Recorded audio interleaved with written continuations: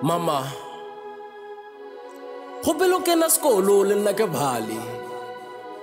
I want to understand the constitution ke fitetsele tsa khale. Ra gatellwa without education, hand over the books ba re thuto ke mahala.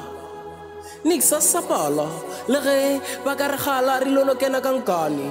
Tokolo as a fokolo, sekolo nix for pokolo. I speaks of an icon there, country's icon. Ke bolela ka mogale go no swana fela le bagale bo Christian. I speaks of a fearless somebody, the division in the eyes of everybody, an enemy to the corrupt body.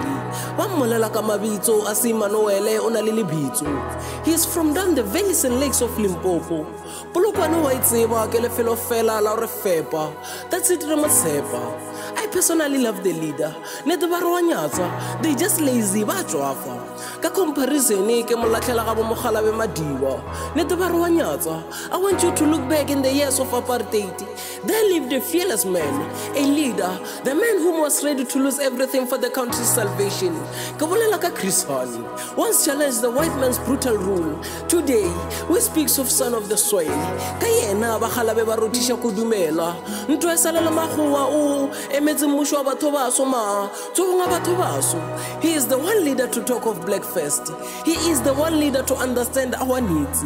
A fresh and educated blood to lead. He is out for corruption. Clear the confusion.